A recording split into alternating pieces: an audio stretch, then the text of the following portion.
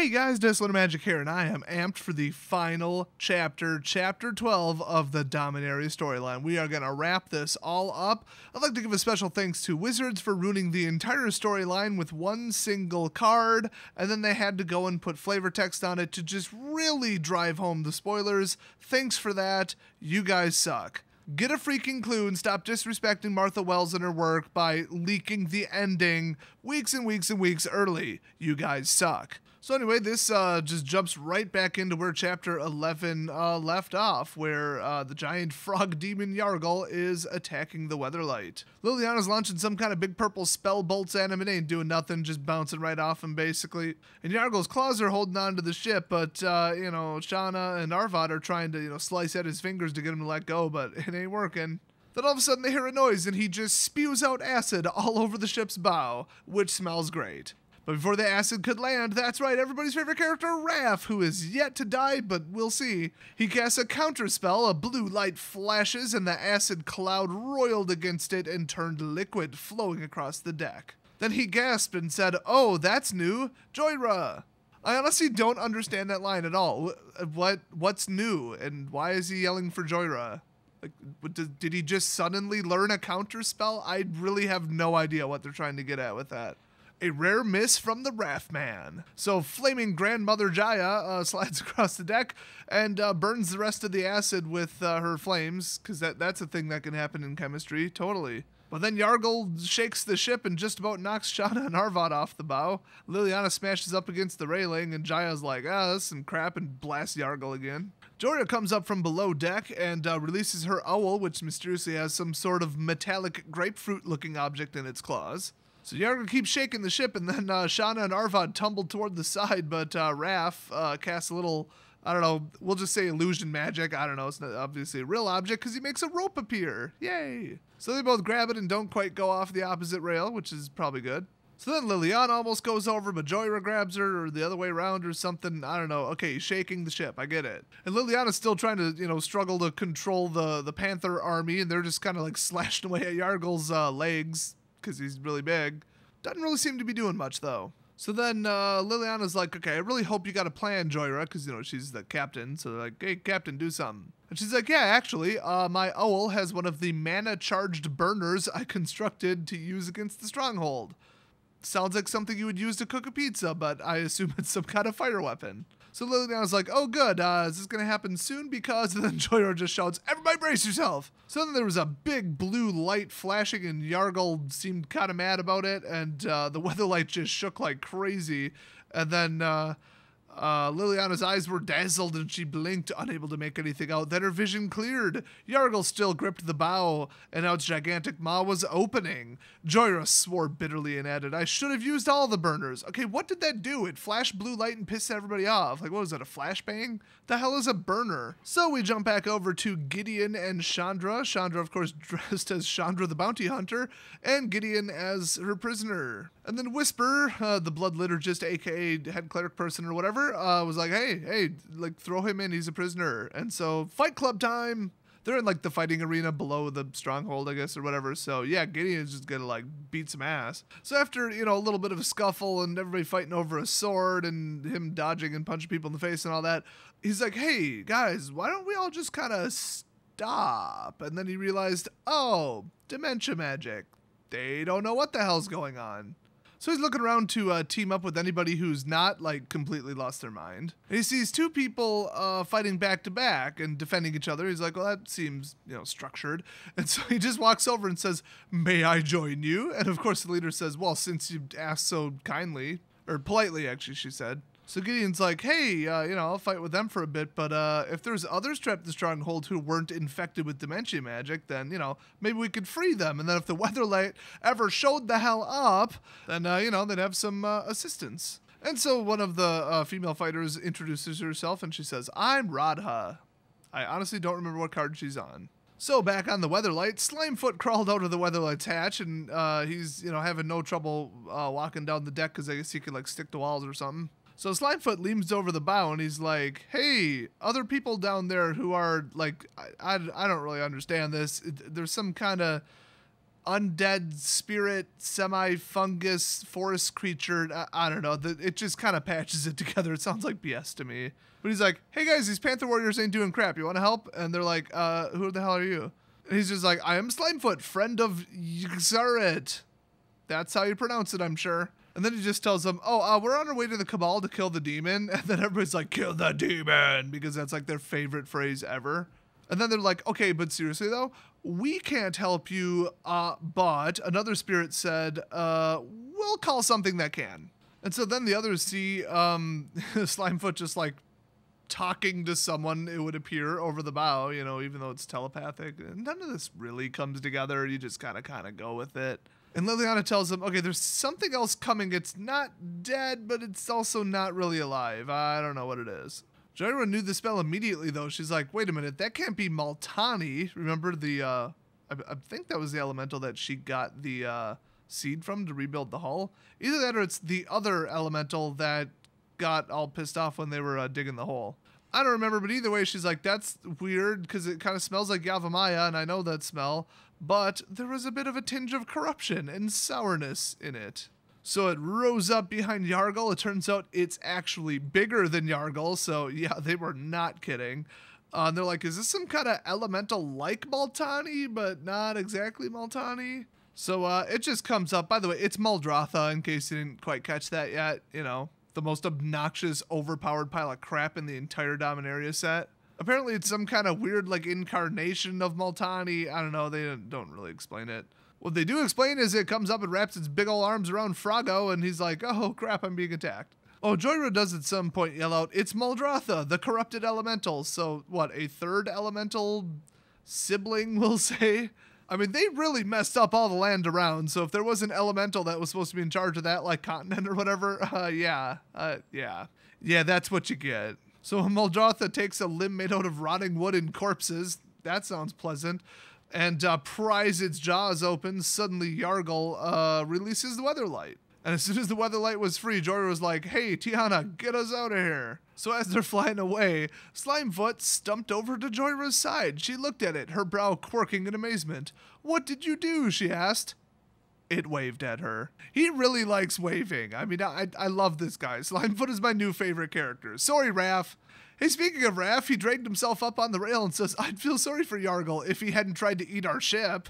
And Joyra, of course, replies, yeah, no, I don't feel sorry for him at all, actually. So they're all, dusting themselves off, making sure everybody's okay. And then they're like, all right, let's go kill a demon. So back at the stronghold, Chandra's like, Belzenlock's sitting right there. And if he notices me or Gideon and, that we're planeswalkers or whatever, that we have, like, amazing magical abilities, I can only burn so many cultists. Then they'd probably just, kind of swarm me. I know that feel, bro. I mean, every morning I wake up and I just think to myself, I can only burn so many cultists. Why can I not burn all of them, damn it? Then all of a sudden a deep bell-like tone sounded, loud enough to make Chandra stagger and cover her ears. Well, in my experience, it's either the noodles are done cooking or the laundry's done. But in this particular case, Belzenlock stands up and he roars, defend the stronghold! So it must be some kind of, intruder alarm. And Chandra's finally like, oh my god, finally, they're here, holy crap. So not quite everybody had ran out yet. In fact, Whisper is still there. And a couple guards and stuff, she's like, okay, they're going to see me if I drop the little, wooden staircase thing that goes down into the pit so that Gideon can climb out. And then all of a sudden, Whisper casts some kind of weird spell thing, and a black mist just, like, dumps into the pit, and everybody who breathes it just drops dead. And Chandra's like, oh, crap, they're killing the rest of the prisoners. And so without even thinking, Chandra just sends a fire blast her way. Unfortunately, Whisper must have felt like the heat coming, which seems, just a wee bit unlikely. And she dodges out of the way at the last second. So then all the guards and everything start chucking, the little death magic black sphere ball things at her. And she just blasts them all with, like, individual, like, perfectly aimed fireballs and then dodges out of the way before they can even land their spells. Apparently her training with Jaya did work. So Whisper's like, oh crap, and ducks down behind the other Grimnants, which are the guards, I guess. And so she just, like, flurries them with fireballs, and most of them are just immediately turned to ash. Oh, you're gonna have to find a better place to hide, sister, I'm just saying. So since Whisper was being a little bitch, she decided to go over to the stairs and just burn through the chain lock and then drop the stairs so Gideon could get back up. So Whisper tries the black cloud crap again, but then Gideon's like, haha, shield, bitch. Bounces right off of his little golden eternal aura, whatever they named that thing, I forgot. And then the gray-skinned woman from before throws a knife and hits Whisper. Oh my god, her name's Whisper, not Whisper. I've been playing too much Pokemon. Anyway, she puts the knife right through her eye, into her brain, and she dead. So they're just like, hey, Radha, who is the name of the woman, you want to come with us and do cool stuff? Because Weatherlight is here. And she's like, wait a minute, the Weatherlight, that was destroyed. And they're like, haha, Joyra brought it back. Hey, if you know the history, Teferi and Karn are here too. They're pretty great. Want to help us? And then before she could even respond, a bunch more fighters climbed out of the pit and they're like, hey, Radha, will you lead us out? And so they got like a little miniature army. And Radha is like, you have an escape route planned? And Gideon's like, we have something way better than an escape route. A non-escape route. It's a route, but it's not to escape. And Radha's just like, okay, are you going to get something that will rain destruction on the Cabal? And Chandra's like, probably. Or, you know, that's the plan at least. And Radha's like, yeah, I'll come with you. So outside, Liliana's commanding her undead army to take the revenge on the Cabal, even though the Cabal, it turns out, isn't what killed them directly. So they spotted Teferi and Karn, and Shauna's like, oh, there they are. And so they swing past at an extremely high rate of speed, and Raph's like, don't we need to slow down? And then he immediately says, oh, wait, I forgot, time mage. And as soon as he said it, Teferi and Karn just appeared on the deck in a blur of motion, you know, with the same spell that he used before, basically. So Joyra and Shauna are doing their best to, like, deflect all the magic and crossbow bolts and just enemy fire that's coming in their way. And then Raph's like, I've got an idea. Boom! Creates 2 clones of the Weatherlight. I mean, if you see them do the illusion, is it really that great? Is it really going to draw that much fire? But apparently it does work. I mean, they're quite dumb, I guess. So Joyra's like, hey, I'll take out the first gate so that our big army of undead can actually get through. Because remember, there's gates and traps and crap. And she has her owl drop another mana burner, whatever the hell that is. Mana burn isn't even part of the game anymore. Oh, wait, I guess it was Teferi who said he'll take care of the first gate, so I don't know why Joyra sent in another mana burner owl bomber thingy, but he caused a bunch of time to happen, I guess, and then the whole entire gate and everything just crumbled into red dust, well, rust, specifically. I guess Joyra's owl was going for the next wall because it dropped its mana burner, and the gate exploded. Then if you dropped it right on Yargle's head, why didn't Yargle exploded? Doesn't he have like 3 toughness? As soon as the second gate blew up, Teferi made all the little fragments of stone and metal freeze in midair, and then they swirled into a big tornado and slammed into the nearby guards, which I'm sure felt great. It basically describes any weather in Wisconsin. You just open up the door, you're going to get hit by something. I mean, there's always tornadoes here. So then Liliana jinxes the whole thing straight to Jinxville by saying, this is going well. And then they see a big dragon-looking thing fly out of the volcano. Fantastic. And she's like, ooh, I shouldn't have said that. And then Raph says, yeah, I wish you hadn't said that too. I have a bad feeling about this. I think it's Urgaros. I guess Raph actually does know everything, or he just rolled a 20 on his lore check. I don't know. So back inside the stronghold, Gideon and friends are all looking for the armory, but it turns out they kind of rebuild and move stuff pretty often, so their intel wasn't quite amazing. So they finally get to where they think it is, and they find about a dozen doors all sealed with heavy chains and some kind of dark spells floating in front of each one of them. So Radha's like, which door? And he's like, yeah, that's a good question. So they're trying to figure it out, and then all of a sudden they just see Chandra blast the living balls off of the first door. Her fire just hits it, just white hot, burns the chains, the magic sigils powering the spells, and the trap, the door itself, probably part of the doorway. That is how you get through traps in my D&D campaign. So I guess there wasn't anything too important in the first one, so she just steps up to the next door, and he's like, okay, or we could just do that. So the story jumps back to the Weatherlight, where Teferi asks Raph, what exactly is an Urgaros?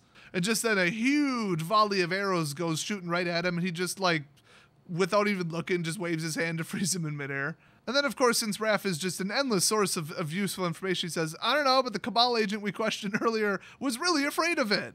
And that's all he knows about it. So he pulls out his little book that he always has on his waist and starts frantically paging through it. Get a smartphone, Raph. You can just Google it. In fact, I just did that. It's Urgaros, the empty one. And so Karn just looks at him and he's like, okay, yeah, pretty sure it's a really super powerful lich. By the way, it's actually not Belzenlock riding on the dragon, which is interesting because they kind of implied it was, but it's not. And then he says, okay, he's like a lich with the slight exception that he's never actually been human. Thus the name Urgaros the Empty One, which, by the way, that's my little aside. So Joyra's like sending her owl with one more, we'll just say mana grenade. to blow up the last of the doors before the actual stronghold, and the undead are just like racing through the other destroyed ones. And she's like, hey, Liliana, can you stop it? And then it says, no one wants a necromancer around until they're being attacked by something giant and undead, Liliana thought wryly.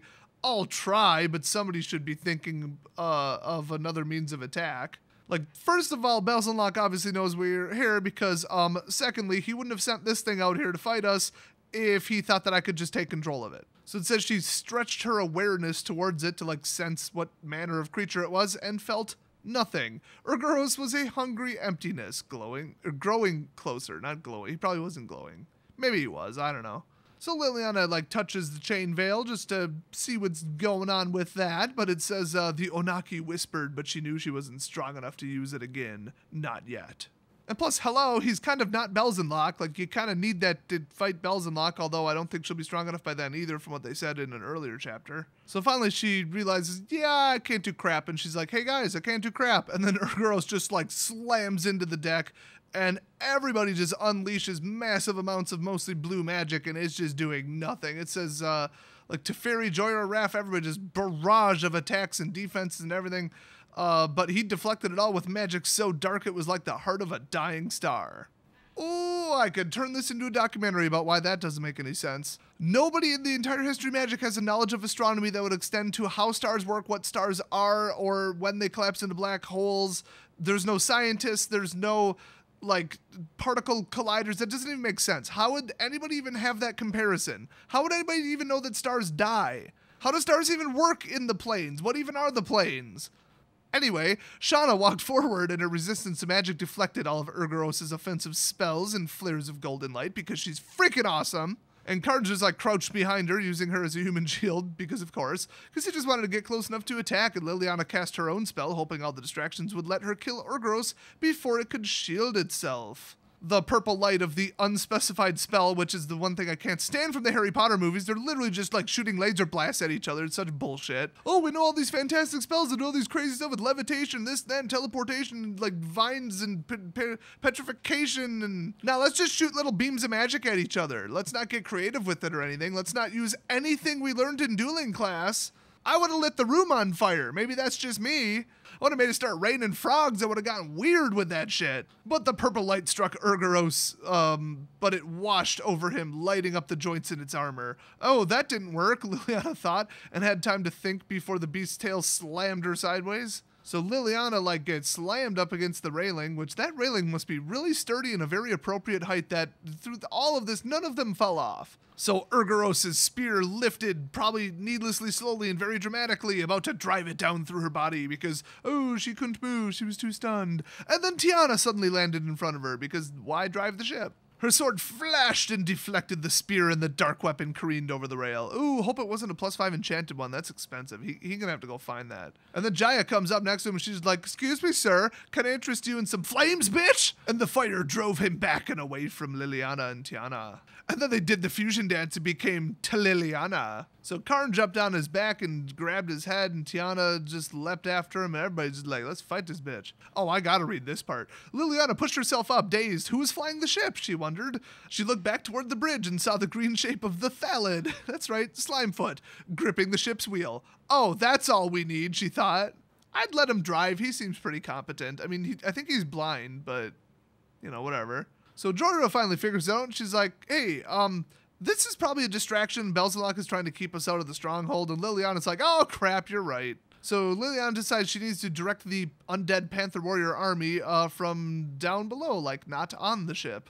So Joyra, who was probably thinking, well, your magic ain't doing crap, she says, yeah, go on, climb down the ladders, we can handle Urgaros, he ain't shit. Unfortunately, the ladders were broken off in the battle with, I don't know, someone's at some point. And so Liliana's like, hey, guys, you got a way to get down? They're like, hey, we have allies. And she's like, oh, cool, there's weird, like, forest creature, mutant, undead fungus things. Awesome. So they all just kind of, like, make a pile, and she just, like, climbs down them. It's kind of weird. So it says Gideon ran across the shadowy chaos of the Stronghold's hall with Chandra and Radha. Kind of wondered if they found the sword yet or not. Kind of bearing the lead there. It says undead Panther Warriors had made it inside, and odd-shaped spirits and mutants and undead and just you know, all the weird crap from the swamp that the Thalid guy, Slimefoot, recruited. They're all fighting, so, you know, that's good. Nice of them to meet up. And it says, I mean, there were just pockets of cultists and clerics left, but their dementia magic had absolutely no effect on the dead. Told ya, called it.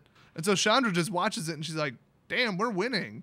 Stay focused, Gideon told her. He carried the black blade still in its scabbard. See, I told you they got it. I knew it. See, I told you that's how you get through traps. Just blow them up with a spell. It actually says that they found the weapon inside the 4th treasury vault, so they didn't even have to blow up that many doors. I would have blown up the rest of the doors just for fun, though, just for the record. So when they reached the outer foyer of the hall, I guess where they thought Belzenlock might be, a cleric stood there guarding the door with a whole bunch of, like, weird dark haze of spells, and I guess that somehow was holding them off, even though their magic doesn't work on the undead. I don't get it either. I'm just gonna chalk it up to because story. So the cleric saw, you know, the obvious people who were probably behind it because they're dressed so weirdly and kept using fire magic and fired some kind of weird, like, net into the air. And then Gideon's like, ha, I've got a shield. And then Chandra's like, ha ha, fire. And she blasts the fireball, like, right neatly, perfectly through the group of undead and nails the cleric right in the chest. The spell fails because the cleric failed her concentration check, which is funny because that's not how D&D works. I'm going to keep just comparing this whole thing to a D&D campaign. And then she got swarmed by the undead. Take that, cleric, you dick. So a bunch of spirits and mutants and undead and, you know, the whole crew, they burst through the door and, you know, Gideon's just trying to stay in place, and then one of them stops for a second. It says it's a familiar bulbous creature, and it pointed outside urgently and says Belzenlock, so I don't know who it was. Obviously not a sapperling, because they can't talk, so I don't know. And Gideon's like, oh, good, we need to get out there then and fight him. And then it says the spirit turned and gestured agitatedly. I don't think that's a word. The other spirits scrambled out of the way to make a path. Oh, good, they had communication. That's smart. So they finally made it outside where Belzenlock apparently was, according to the, I don't know, familiar spirit. I really don't know who they're trying to imply that was. And Gideon's just like, damn, like everything's on fire. The gates are blown up. The walls are blown up. Like everything's blown up. So as soon as Gideon sees Belzenlock, he draws the black blade. Just then, because story, even though this is, like, tactically impossible, a new surge of gremlins, aka the cultist guard people, they poured out of the stronghold. From where? The spirits and the undead had already cleared basically the entire place, okay? Anyway, Chandra's nuking them with fireballs as usual, and then Radha's, you know, shouting orders to the spirits to get in a defensive formation, because they were really just there to kill Belzenlock. So Chandra's just like, go, I'm gonna keep burning crap. This is fun. I love burning things. Woo. So Belzenlock swung around at Gideon's approach, then tilted his horned head in recognition at the sight of the black blade. That sword is mine! I forged it to kill an elder dragon, Belzenlock sneered. Let me just correct that. I think that he made up a story about him being the one that originally killed the elder dragon, even though it was like somebody else that did it, I think. So now even he's believing his own delusions.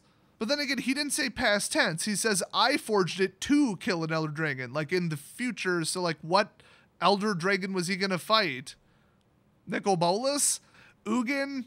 An unspecified 3rd or 5th or 6th one, depending upon what story about the elder dragons you believe. So then I'm just going to summarize. Basically, he's like, give me my sword back, you dick. Oh, Gideon's having none of this revisionist history crap. He yells out of curiosity, do you actually believe these lies you spout to your deluded cultists? Oh, snap. So then they just like break this down like boxing match style. They're like, ooh, the black blade is making Gideon's hands ache, but he only needs to get close enough to pierce his flesh. But the demon was taller and bulkier and has a longer reach. That's right, he's 6'8" and has a reach advantage. But what about the weight class and the, oh my god, just stab that sucker. So Gideon just charges in, goes for a stab, and it comes within a breath of Belzenlock's hide, but it says that he smashed him aside and swung his own sword down.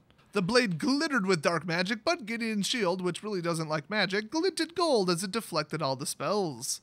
Haha, magic don't work on him. What you gonna do now, bitch? So then they just kind of circle each other, you know, because he's like, oh, okay, this guy ain't playing. All right, okay. And then Belzenlock said, I smell Planeswalker. If that doesn't remind you of that one episode of The Chappelle Show, then what is wrong with you? And no, I'm not going to repeat it. So, of course, Belzenlock asks who he is, and then Gideon's like, oh, I'm Gideon Jura. I came here with Liliana Vest to kill you. And Belzenlock's like, oh, you, the Gatewatch? How the hell would he have heard of the Gatewatch? That is the most bullshit thing in this entire story. I know what's planned for you. It almost seems a shame to kill you now. Almost. Oh, I guess Nicol Bolas, like, told him the name of the... Did they introduce themselves as the Gatewatch to Nicol Bolas?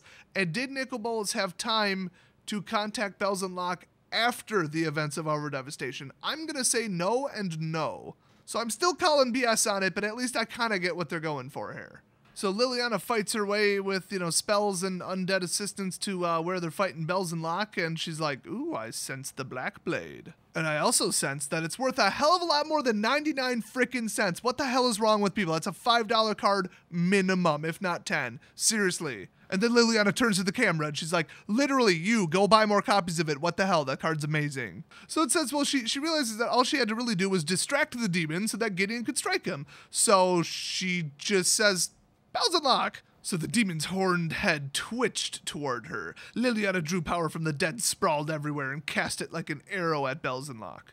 AKA Billy. I keep forgetting to call him that. And of course, the purple bolt struck his skin and did nothing, basically. But he laughed and deflected Gideon's next stroke without looking. That's, okay, come on. One little stab and you're dead, dude. I'd put a little more effort into it. So then he says, you're weak, Liliana, and you always have been. Who but a weak-willed fool would sign a pact with me? I don't even hit I agree to my iTunes terms of service.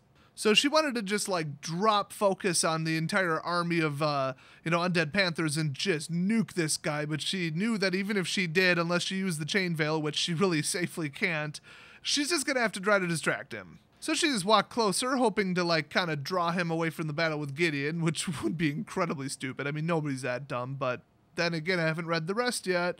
So she says, the others who signed that pact are dead at my hand. You're about to join them. Yeah, I mean, let's be honest, 3 out of 4, I wouldn't be talking shit if I was the last one, you know what I mean? Oh, and FYI, she adds, you should have left my brother alone. He's like, everything in Dominaria is mine. The corpse of your brother, your home, you, and I use it as I want. And Liliana's just thinking, boy, his ego is so enormous, he probably actually believes that. So naturally, what do you do to somebody with a giant ego who thinks he's like tough shit? She says, you're a buffoon and a liar, and all of Dominaria knows it. Taunt successful. So he's still, swinging at Gideon, blocking blows and all this crap, and then he's like, oh, you'll beg to serve me before I'm done, and perhaps I'll let you live. But she could tell a little tone in his voice that he was getting a little shook, just a little shook. He's getting pretty shook. And so she's like, let's keep this one going. You should have heard how they laughed at you at Tolaria West. The massive horned idiot thinks we're as deluded as he is. That ridiculous ode. Ode? I think they mean oaf. An ode is a song. What? Oh, she literally meant a song because it says, putting every ounce of contempt she had in her body into it, Liliana started to sing a satirical version of the Right to Bells and Locke Raph had composed. Oh God, Raph wrote a funny comedy song about Bells and Locke. Oh my God. If anybody can find that on iTunes, I will buy the hell out of it, even though I don't use iTunes. Bells and Locke roared with fury, but Gideon took the opportunity to lunge in, but the demon was too fast. He turned back at the last instant to slam Gideon to the pavement. He lost his grip on the Black Blade. Liliana hissed in dismay, but the Black Blade hadn't fallen to the ground. It had pierced Bells and Locke's hide, which is literally what they just said it didn't do, but okay, because story. And it hung from his thigh, glinting with dark energy, like that one Ace Ventura movie where he takes the spirit of the knee. I'm sure it looked just like that. Now Bells and Locke's only remaining career choice is to become a guard in Skyrim. Oh, too soon? Hell yeah, it is. Screw you, Billy. So Bells and Locke whacked Gideon out of the way and managed to fling the Black Blade into his own knee. What a dumbass. That is literally what happens when you roll a 0 in D&D 3.5, right there. Well, apparently somebody's got to be controlling the sword when it stabs somebody, otherwise it doesn't really do anything, which makes sense.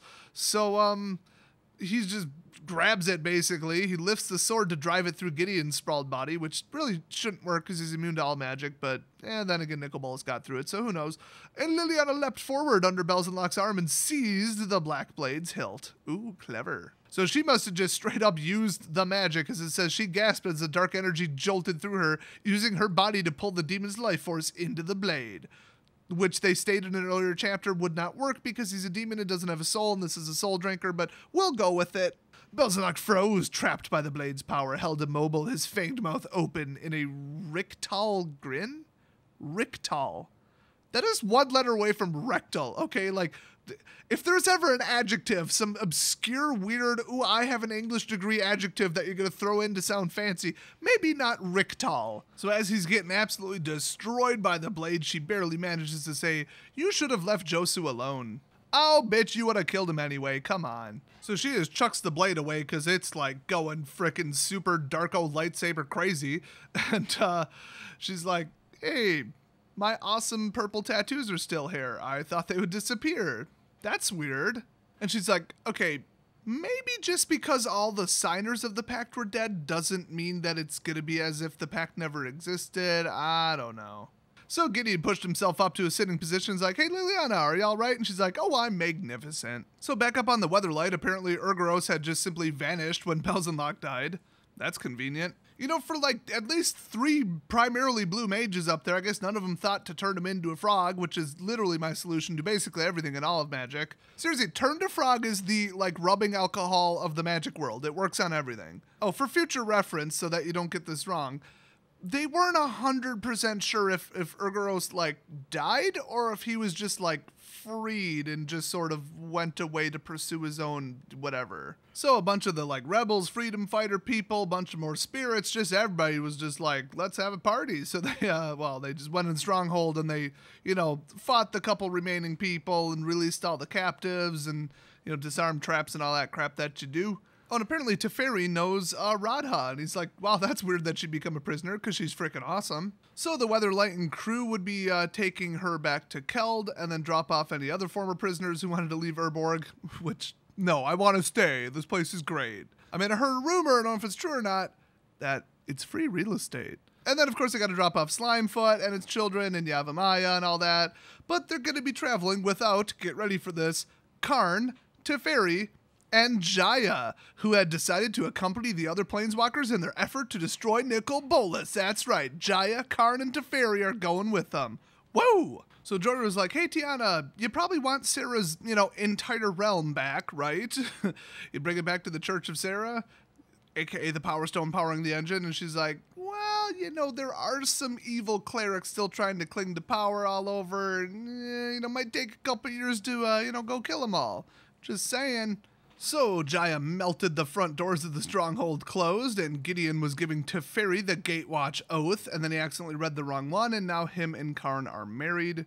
And Karn and Jaya had agreed to, you know, join the fight against Bolas, but they hadn't agreed to take the oath. Karn because he meant to leave soon to continue his effort to destroy New Phyrexia, duh. And Jaya because, as she said, I'm not a joiner.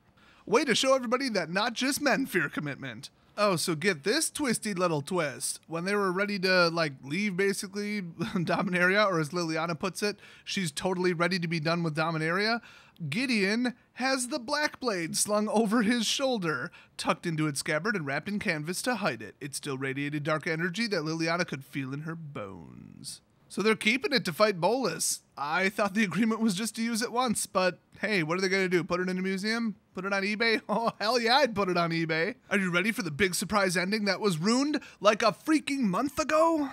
Gideon left first, planeswalking away in a storm of golden light. Then Chandra and Jaya went out in a brief conflagration of red flames. Then Teferi in a blue whirlwind. Karn simply vanished with a sharp metallic sound, which is the coolest way to planeswalk ever. And Liliana still stood on the pavement in the deserted court, the smoke-tinged breeze stirring her hair. She stared down at herself, baffled. She had meant to follow Gideon. She tried to step out of the plane again, but again, nothing happened. Oh, mate, have you tried turning it off and then back on again? Reboot the old Planeswalker spark there. And then she's like, did I just lose my spark without realizing it? Had it been in the Black Blade? Or did I use the chain field too many times? What the hell happened? Then she saw the dust in the court rise and swirl into a whirlwind. A dark form grew at the center of the maelstrom. No, she breathed as sick realization settled on her like iron chains. Oh no. Nicol Bolas materialized out of the darkness, his huge-scaled dragon form looming over her, the sheer weight of his presence drawing all the light and air out of her world. What, are you in love with him? Get over it. You really should have read the details of your pact more closely, Liliana. You seem unaware that with your demons dead, your contract defaults to its broker. Me. Seriously, bitch, you didn't read that thing? You didn't read it. You did not read every word of it. Are you dumb? She just scrolled to the bottom, clicked I agree, and woo, I've got purple tattoos now. See, I came up with all this clever crap, like, oh, maybe, like, they traded and the Bells and Locke actually transferred it. No, it's just, oh, this happened because I said so. So I guess you could say my theory wasn't 100% wrong, but it was like 90% wrong. So she realizes, oh crap, that's why I still got the tattoos. Damn. So this is completely illogical with what I know about the pact, but okay. He's like, oh yeah, you got to do exactly what I say. And she's like, huh, what if I disobey? And he's like, no, if you disobey my orders in any way, the pact will kill you. It will age you hundreds of years in a moment. Because remember, the whole pact was like to stay young or whatever. And then, yeah, that would be bad. Kind of odd that wasn't anywhere in the pact and the demons never like did that or called on that clause. It's completely made up and utter bullshit. Ooh, drama. Now the Gatewatch is going to have to fight Liliana. Oh no. So she planeswalked away with him to who knows where, because he's like, we got work to do. So the rest of the gang planeswalked to what I presume is Ravnica, and they're like, where's Liliana? And they're like, well, maybe there was like a trap. I mean, Urgaros wasn't really truly accounted for. I mean, maybe he vanished, maybe he didn't, maybe, I don't know, something. So Gideon's like, I'll go back and check, and then, oh, here comes Jace with the don't bother. I told you she can't be trusted. She never intended to come with you. No, Jace, Gideon shook his head in frustration. She wouldn't do that. She's changed. And Chandra's like, yeah, Jace, quit being a dick. She wants Bolas dead, and she's now our super weapon. And then she reminds him that she specifically just said like 60 seconds ago she wants to make his corpse dance if there's anything left of it. And Jace is like, nope, nope, nope. She used you, she used me, she used everybody. Whatever she told you was a lie. But then Teferi's like, nah, she had plenty of opportunities to betray us, yet she risked her life for us over and over and over. So they're going back and forth, back and forth, back and forth. Jace is not convinced, and he says so much has happened to her already, which I can't wait to hear about it.